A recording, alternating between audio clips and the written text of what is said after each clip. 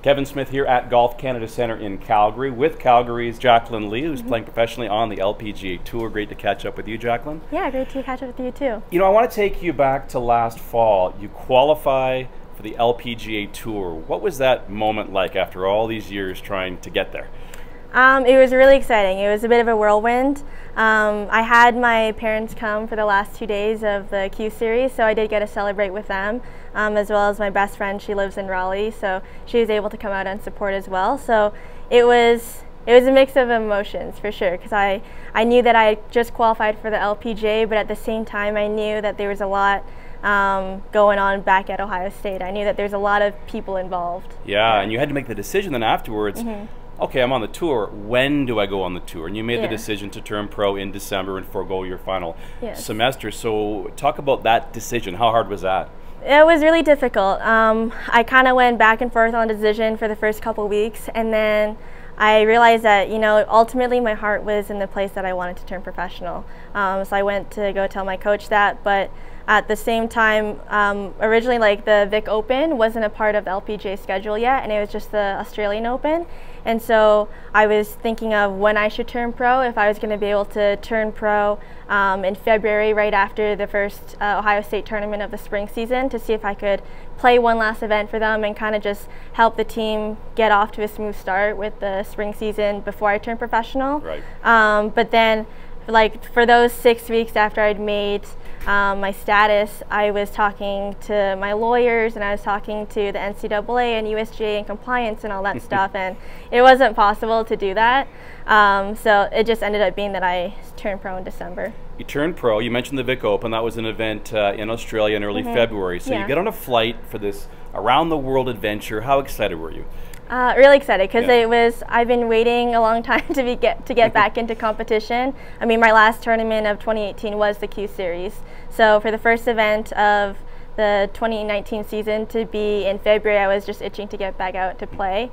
And it was really cool to be out there. Yeah. You played 2 tournaments. The first one, you had it going for a while, missed the cut. Second tournament, you made the cut and finished tied for 22nd. So overall, the 2 weeks, how did you play? How did you handle it? What was the experience like? I would say that those 2 weeks, there was a bit of rest kind of that I needed to shake off a little bit. Not necessarily that I was nervous about being out on the LPGA, but just more so that I hadn't played a tournament in a while, and just getting those nerves of playing and making those putts out there again that count and that they matter. It's not just a fun game that you're having with friends.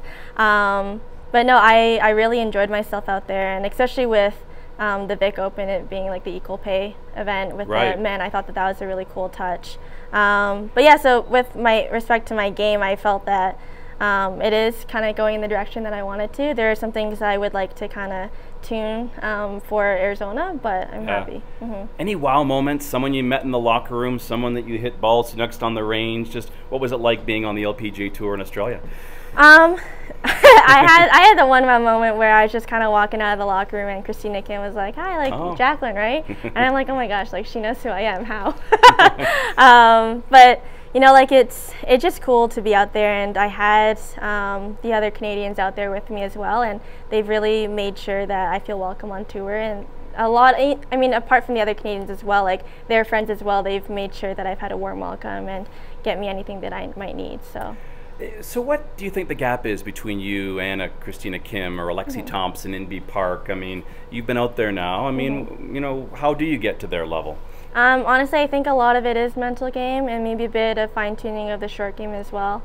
I think that when you get to pro level, everyone is so similar in ball striking capabilities or like short game and whatnot. It really just comes down to how you handle pressure and just like pushing yourselves in ways that you didn't know. So I think that that's kind of be my key this year. So we're here in Calgary. You grew up in Calgary. You're a Calgarian. You went through the Alberta golf system. What kind of support did you get from Alberta Golf growing up to get you where you are today? Yeah, so we had like the Alberta team, and with that we had training camps, I think, in January, and we spent some time in the summers together.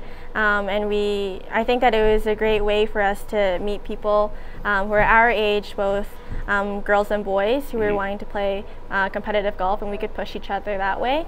And to also have opportunities like the Alberta Montana Ryder Cup or interprovincial teams.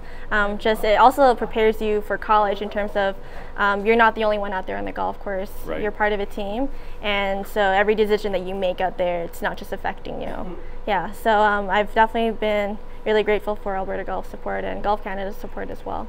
What if there's some kids out there watching right now, boys and girls, maybe in their mid-teens, parents watching maybe?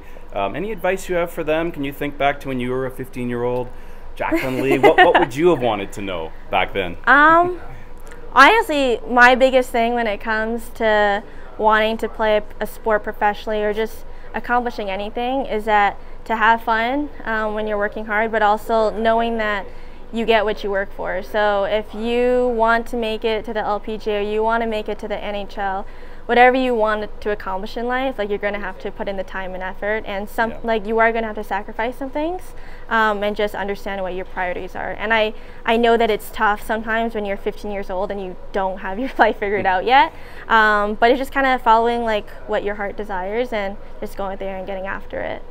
It's awesome stuff. A couple more for you. First off, I can't believe how much you're balancing at the same time right now. Traveling the world, LPGA Tour, trying to finish your finance degree at the same time through Ohio State, and also, you know, doing media events like today. How's it going managing all of that? It's good. So I actually thought that once I turned professional, and I only have like 2 classes left at Ohio State to finish, as opposed to like the 4 or 5 that I was normally taking. I thought that I was going to have a ton of time on my hands just to, you know, watch Netflix, be a bit more normal and relaxed. But I am quite busy when it comes to practice and working out, because fitness is a huge part of professional sports as well, I believe.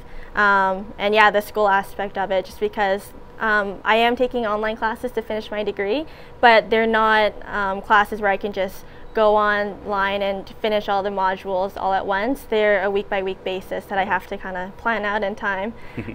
So yeah, no, it's been busy, but I'm enjoying it. So what's next? You're getting ready for the North American portion of your LPGA schedule. What are your goals?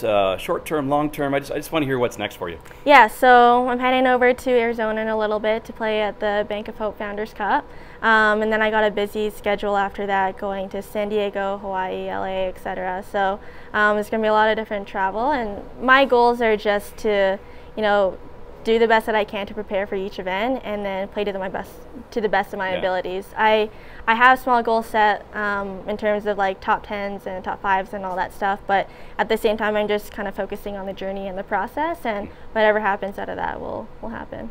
Thank you so much for catching up with us here in Calgary, and good luck on tour. We'll be watching. Thank you. All right, there's Jaclyn Lee, and I'm Kevin Smith here at Golf Canada Centre in Calgary for Alberta Golf.